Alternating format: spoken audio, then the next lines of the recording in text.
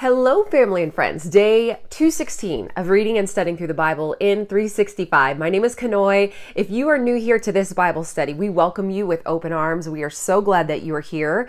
And we have been looking at 215 days of Bible study. We are more than halfway through the Bible, and we do plan to read through it in its entirety by the end of this year. So it's an exciting time for all of us as we really get a deeper knowledge of the Word of God. And if you have been able to do that through this Bible study, I would love it if you could just return the favor by liking this video and also making sure you're subscribed to the channel. Hit that notification bell and comment below. You know, as we go along, if you have questions, if you have thoughts, we want to hear from you. We have an even tighter knit group out of this study on Facebook. So you can find that link in the description box below. Okay, with that said, we are in the book of Nahum today. And this is only 3 chapters. This is the only time that we will hear about Nahum. And he is one of the minor prophets, one of 2 prophets who was sent to the city of Nineveh to preach against them, or at least to give a prophecy to this city.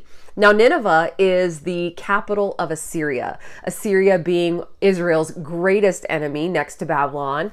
And if you remember, Jonah was actually sent to Nineveh. That's when he ran away, and that's when he got swallowed up by the fish and got spit out and was white and ended up having to go to Nineveh in the end anyway. But the good news with that is that there was the greatest revival in history. We saw 600,000 people repenting and turn toward the Lord.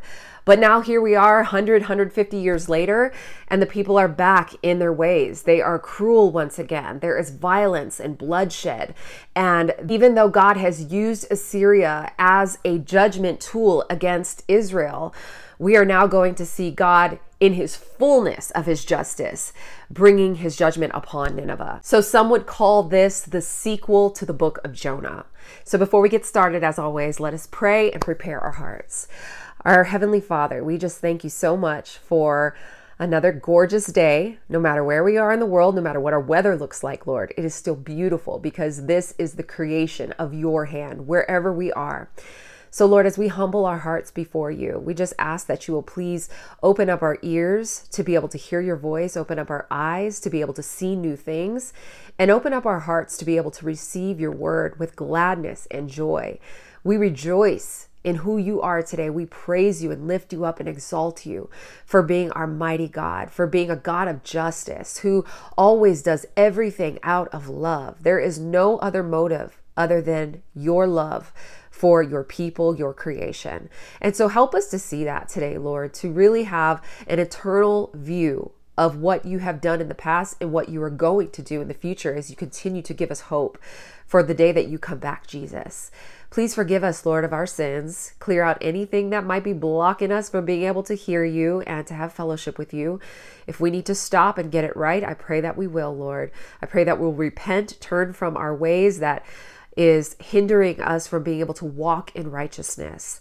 Also help us, Lord, to break the bondage of bitterness and unforgiveness. I pray, God, that you will give us the ability to forgive. Give us the strength, Lord, to stand up and be the bigger person in whatever situation that we are facing. And in doing so, sometimes that means simply being quiet and taking it on the head a little bit, Lord.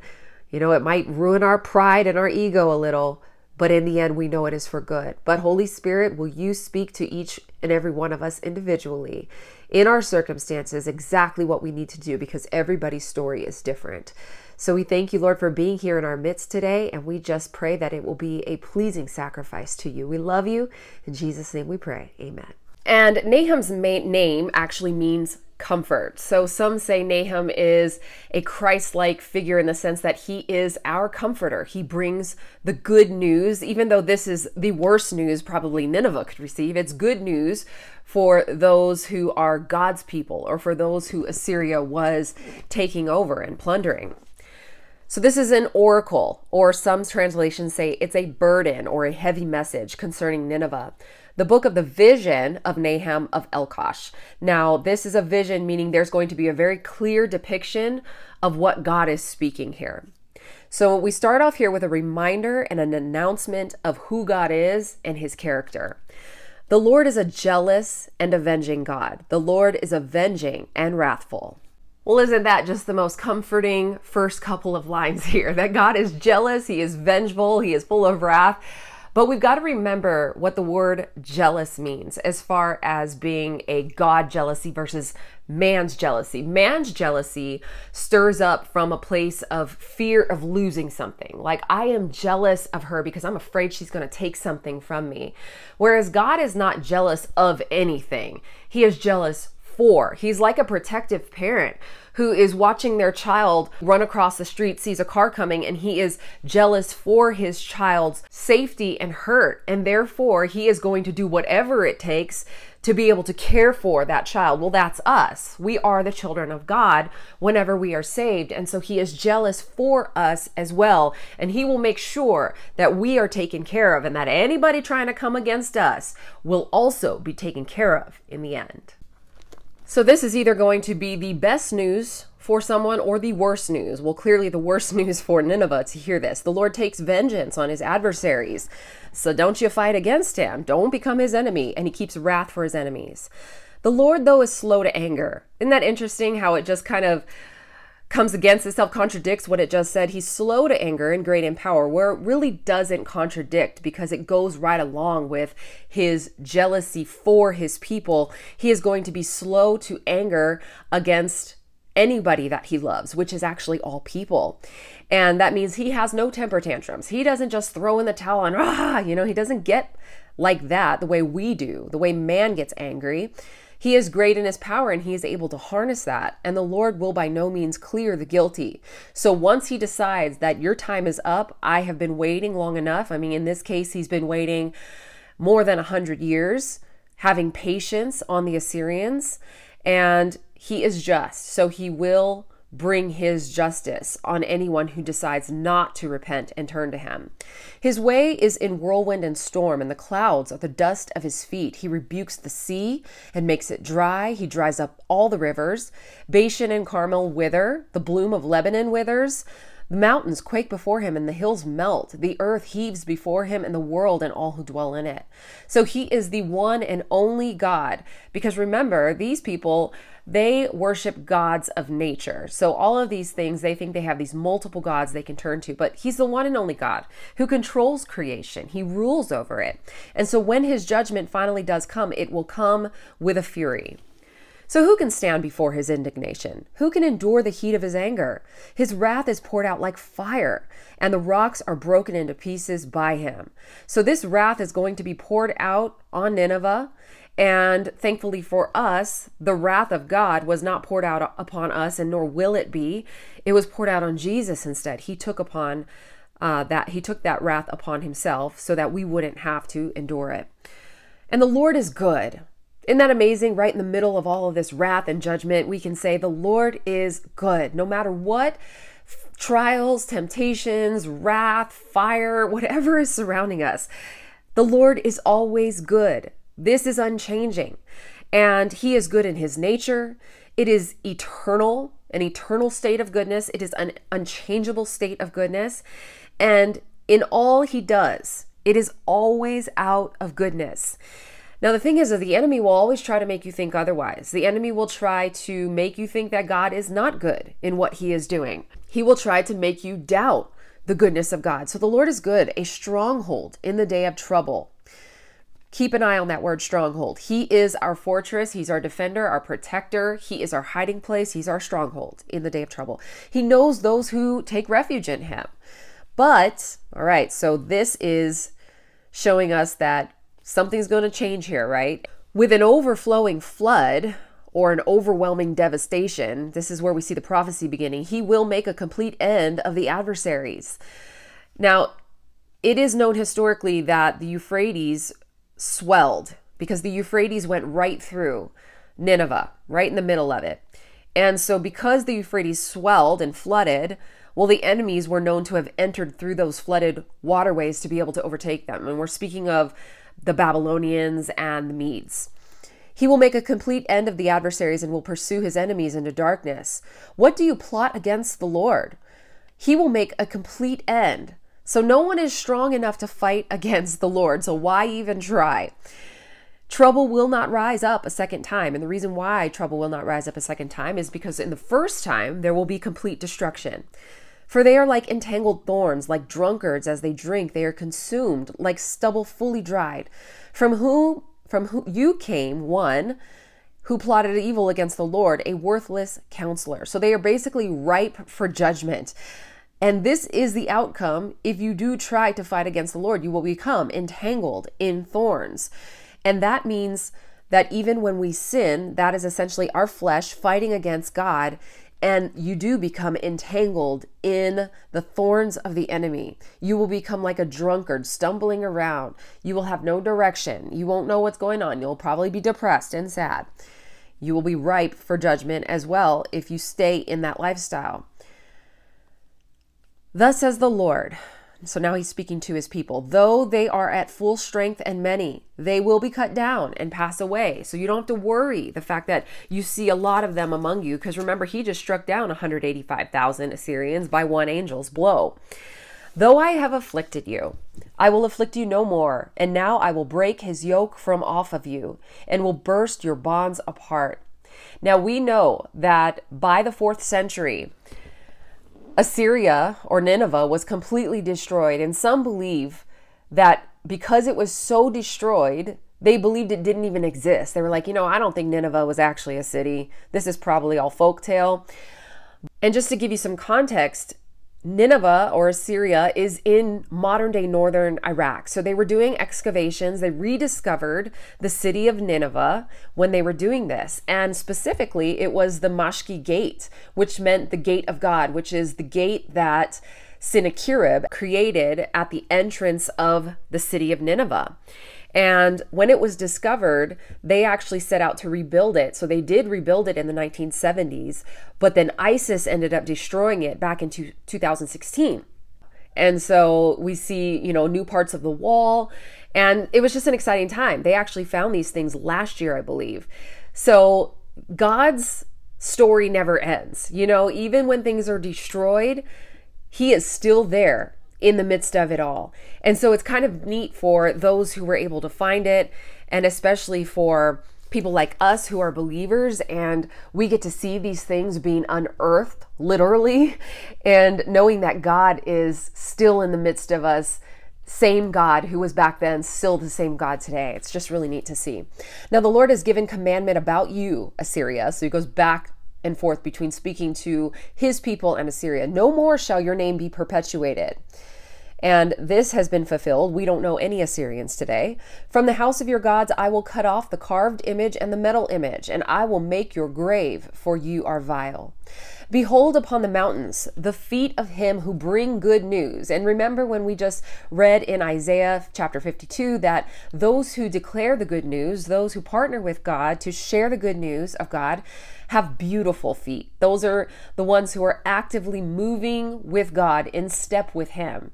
And today I'll, pose the heart check once again.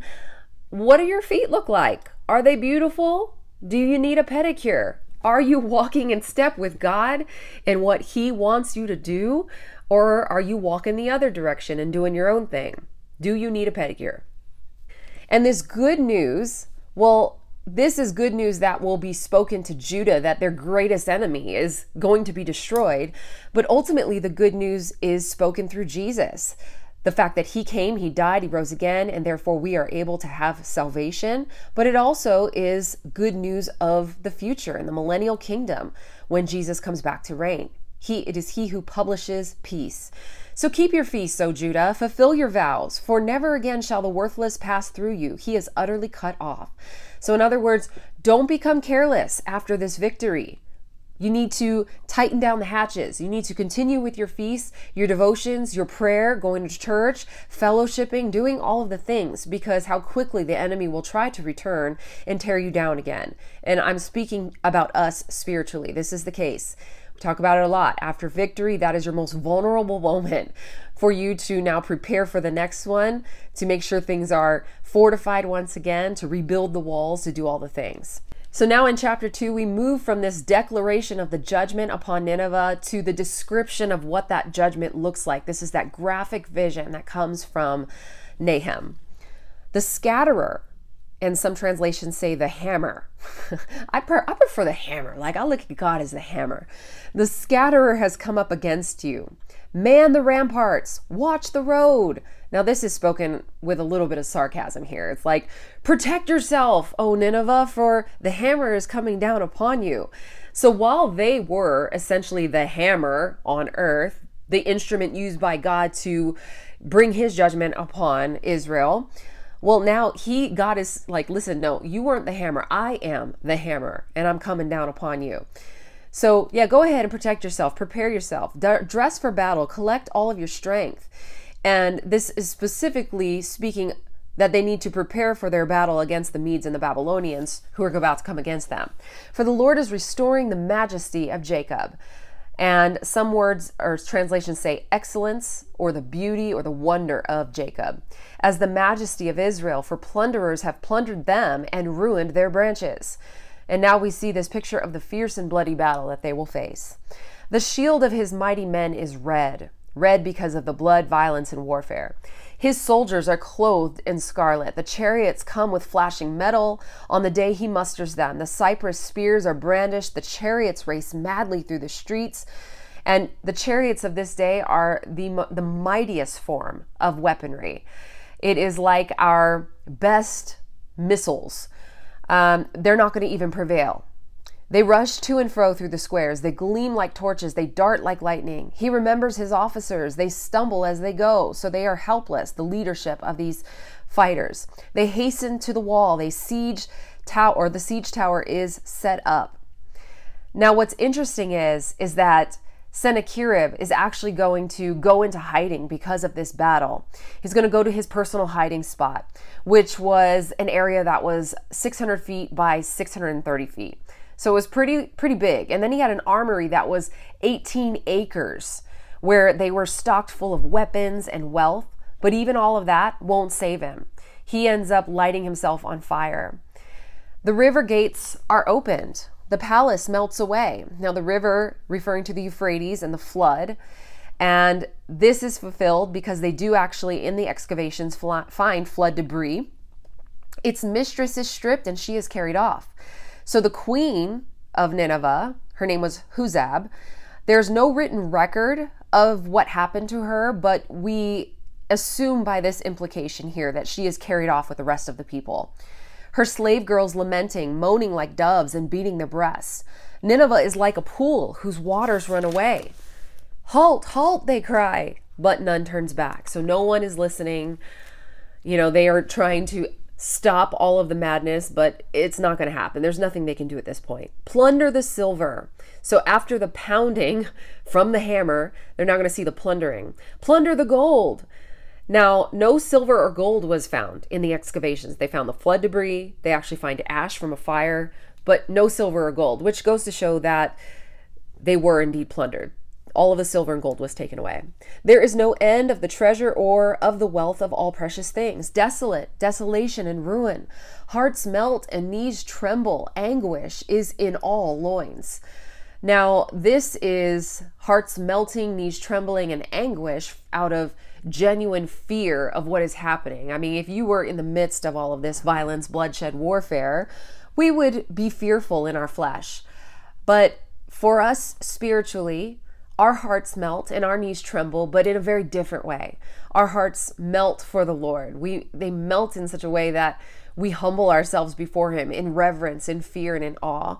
And our knees tremble to the point that it brings us to our knees to kneel down before the Lord in prayer and humility. So this is a kind of a picture of what our spiritual life is like when the Lord comes into our lives. All faces grow pale.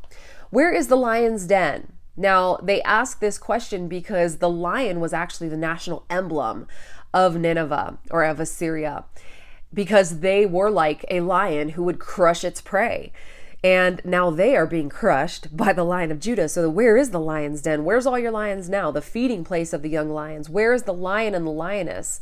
Where his cubs were, with none to disturb. The lion tore enough for his cubs and strangled prey for his lionesses. He filled his caves with prey and his dens with torn flesh. Behold, I am against you, Now, this is something we never want to hear. This is not a place you ever want to be in.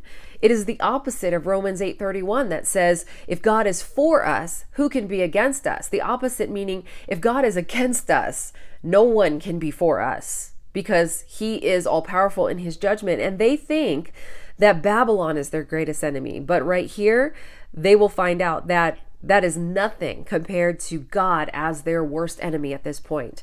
Declares the Lord of hosts, I will burn your chariots in smoke, and the sword shall devour your young lions, and I will cut off your prey from the earth, and the voice of your messengers shall no longer be heard. Now remember how they would send their messengers to try to intimidate the people. Remember, the men were sitting on the walls and they were speaking in the Hebrew tongue instead of speaking Aramaic, which was the national diplomatic language. They were doing so to try to evoke fear, and they would, but now your voice of your messengers will no longer be heard. It will no longer be feared.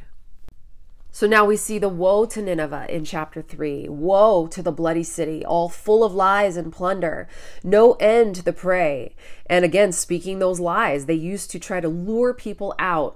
Just like the men on the wall, they were trying to make a treaty with them and say, if you guys come out, we'll be good to you. We'll give you your own cities. We'll give you your own land. You're going to have all this good stuff. They would lure them out of their city, and then they would go in and just simply destroy them and take everything from them. And this was like a false hope that they would give to people. So this will be no more. They were so cruel, and there was no end to the way that they would take over people. But now they're going to come to an end. The crack of the whip and rumble of the wheel, galloping horse and bounding chariot, horsemen charging, flashing sword and glittering spear, hosts of slain, heaps of corpses, dead bodies without end. They stumble over their bodies. Now they were known to go into cities and plunder them, kill people, mass murder, and they would actually cut off their heads and stack them up in pyramids. And so this picture is being basically thrown back into their face, like this is what you all are going to face. They are ripe for judgment. They are basically busy bees, like they are busy in their own deception, their idolatry, this violence. They are also practicing, paganism. They are immoral. They are even involved in witchcraft, which, by the way, witchcraft has its root word in pharmakeia, which in English, that's pharmacy or drugs, right? So we look at witchcraft as being associated with the abuse of drugs, and that meaning whether that is prescription drugs that are abused or recreational drugs that are abused, because this will often have a connection to the demonic. And all for the countless whorings of the prostitute, graceful and of deadly charms, who betrays nations with her whoring. So not only are they committing sin, but they are leading other nations into evil, which is even worse. And peoples with her charms. She is known as the mistress of sorceries. Behold, I am against you, declares the Lord of hosts. So this has got to be the most humbling statement being spoken, because remember, he will lift up the humble, but he will take down the proud. And will lift up your skirts over your face, meaning I will publicly humiliate you. And I will make nations look at your nakedness and kingdoms at your shame. I will throw filth at you. So again, he's like throwing everything that they did back in their face, and treat you with contempt. So he will make them weak and foolish and make you a spectacle. And all who look at you will shrink from you and say, wasted is Nineveh. Who will grieve for her? Where shall I seek comforters for you? So they are all going to be glad that she is gone. There's going to be no one who will comfort Nineveh at this point. And now we take a look at their ignorance. Like they think that they are invincible. Are you better than Thebes? Now Thebes was a city that was near the Nile, and it was actually a city that was destroyed by the Assyrians. So he is showing them a picture of the way they treated others. And this is going to be kind of the template by which they are destroyed themselves. And the thing is with Thebes, no one would have dreamed of her fall. She was a powerful city. And we can kind of be like this. We can think that we're never going to fall. No one's ever going to take us down. But we can't be prideful like that. We've always got to be humble and in prayer and praying for our nations. So are you better than Thebes? They sat by the Nile with water around her, her rampart, a sea, and water her wall. So this means she had life, she had sustenance, she was comfortable. Cush was her strength. So Cush in Egypt was her ally, but in the end, not enough to save her. Egypt too, and that without limit. Put and the Libyans were her helpers. Yet she became an exile. She went into captivity. Her infants were dashed in pieces at the head of every street. For her honored men, lots were cast, and all her great men were bound in chains. And again, this was done by the Assyrians themselves. You also will be drunken. You will go into hiding, so you will be helpless. You will seek a refuge from the enemy. All your fortresses are like fig trees. So this word fortresses here, probably a little sarcasm, because these are your fortresses are like fig trees. So they are weak. With first ripe figs, if shaken, they fall into the mouth of the eater. So remember when I said, take note of that word stronghold. If we find strongholds in anything other than the Lord himself, we will be shaken. So that's why I was like, take note of that word. Where is your stronghold? What is your stronghold? Behold, your troops are women in your midst. So there are some historical records that show that there was homosexuality, and in the worst form, there was masochism and sadistic practices among those in Nineveh. The gates of your land are wide open to your enemies. Fire has devoured your bars. So again, they found ash in the excavations, so this declaring the fulfillment of that prophecy. And now we see sarcastic directions once again to prepare for this battle that they are about ready to face, and a battle that's going to last 2 years. Draw water for the siege, strengthen your forts, go into the clay, tread the mortar, take hold of the brick mold. There will the fire devour you. So it's like, go ahead and prepare, but you're still going to be devoured. The sword will cut you off. It will devour you like the locust. And if you know anything about the locust and the way that it works, it comes in, and this is why there's such a plague with locusts. They come in by the swarms and they level the crops, literally take them down. And you can even see from aerial views how they took out sections of crops. So it will devour you like the locust. Multiply yourselves like the locust. Multiply like the grasshopper. You increased your merchants more than the stars of the heavens.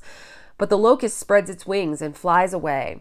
So as quickly as this locust, this destruction comes, it will disappear. Your princes are like grasshoppers, your scribes like clouds of locusts. So your leaders are going to run and they're going to go into hiding. So basically all of this leadership that they had, and they had a lot of offices and people at the helm, it's going to be rendered ineffective at this point. Settling on the fences in a day of cold, when the sun rises, they fly away and no one knows where they are. Your shepherds are asleep, O king of Assyria. Your nobles slumber. And if you know anything about shepherds, well, if your shepherd is asleep, that flock is in complete danger of being taken out by wolves, by the enemy, even spiritually speaking. If Jesus was ever asleep, Satan could take us out so quickly, but he never does sleep, thank God, right? But what about us? We as shepherds to people, are we asleep? And one way to know if you are awake or asleep is church has no longer become a priority in your life. Like, yeah, maybe next weekend, I don't really want to go anymore. Ministry is something that you will only do if it is convenient for you. Prayer is no longer a priority in your life, or maybe never has been, I don't know. And Bible study becomes a chore. You just don't even want to show up anymore. When you wake up in the morning, you're no longer excited about it. These are symptoms of being asleep or being sleepy. And this is our own warning saying, it's time to wake up. Your people are scattered on the mountains with none to gather them. There is no easing your hurt. Your wound is grievous. All who hear the news about you clap their hands over you. So again, no one is mourning for them. For upon whom has not come your unceasing evil. So in the end here, we see the righteous triumph and the evil fall. Now, coming to the end of this reading of God's judgment, some could look at this and say, man, he is cruel. This is so cruel for the people. Even when we see warfare today and we see innocent lives falling left and right, it hurts our hearts. And a lot of people will say, how can a God of goodness and of love do something like this? But when you have the understanding of who God is and his nature and his character, and you understand his long-suffering patience and how long he waits for people to turn to him and then they still don't. Well, the thing is he cannot allow sin to continue. He cannot allow it to run rampant. That's all out of his goodness and out of his love for his people. He does not want to see the sin continue and to infect others. And so in his mercy, he sees it better to simply take people out. And even today, he continues to speak through the word by saying, I am patient for now, for I don't want to see anyone perish, that all should come to repentance. And so Jesus is not actually going to return until everyone has had the chance to repent, until every single person on this earth has heard the gospel. That is why there's such an urgency for us to be able to get people the good news. We need to get people to turn, to repent. We need to repent. Don't pass up when you hear your Nahum or your comforter saying, come to me, repent, get rid of the wickedness, because you want to make sure that your calling and your election is sure, because you never know when that day of judgment is coming. Only the Father in heaven knows. Even Jesus doesn't know when that day is coming, but he loves us enough to call us. So what do? We listen, we submit, we follow after him. We embrace the goodness of God. And this gives us that assurance as to why we don't need to worry when the wicked prosper, because God says, vengeance is mine. I will deal with them. So this gives us comfort, knowing that he will take care of things. So when you're looking at the news and like, Lord, what is going on here? We've got to do something about this. Well, we can trust that he will do something about it, just like he did with Nineveh. Just as he was back then, he is more than able now, but he will do it in his timing when the time is right. So we thank you, Lord, for being so good, for knowing today that everything that you do is always out of love. It is always out of love, not only for your children, but for all the people of this earth, Lord. You love each and every person, and you desire for all people to come to repentance, even in their worst of wickedness, God. So I just pray, Lord, that you will help us to continue to be the mouthpiece, to continue to be the Nahums of this day, the comforters, those who bring the good news that you are a God who brings salvation to the world through Jesus. So Lord, may we share that goodness through our actions, through our words that we speak. Lord, may we allow you to be the judge and not us. Thank you so much for opening our eyes to your goodness today. And I just pray that that will continue to increase as we stay fixed in your word each and every day. We love you. We thank you for this time together. Bless your people today, Lord. In Jesus' name we pray. Amen. Heaven is a divine gift to us that is given by grace. We're not going to get it because we are indeed righteous. We are getting it because God loves us. But again, we will not receive that promised land. We will not receive that gift of eternal life if we don't receive Jesus. So I want to give someone that opportunity today who is saying, I've never done that. I've never given my life to Christ. I don't know where I'm going to go after I die, but I see now that that is real and I want to believe. So if that is you, we're going to say a prayer. I'm going to put the words on the screen so you can say them audibly with your mouth, because the Bible says that when you believe and when you confess with your mouth that Jesus is Lord, that he died and he rose again, then you will be saved. So let's pray this prayer, believe it in your heart, speak it with your mouth, and know that this is indeed the day of your salvation. Dear Heavenly Father, thank you for Jesus. Jesus, thank you for dying for me. I believe that you came, you died, and you rose again. I thank you that all of my sins are forgiven. I confess of my sin, I turn from them, and I live my life for you. So I receive you now as Lord and Savior of my life. I belong to you, Jesus. I pray these things in Jesus' name. Amen.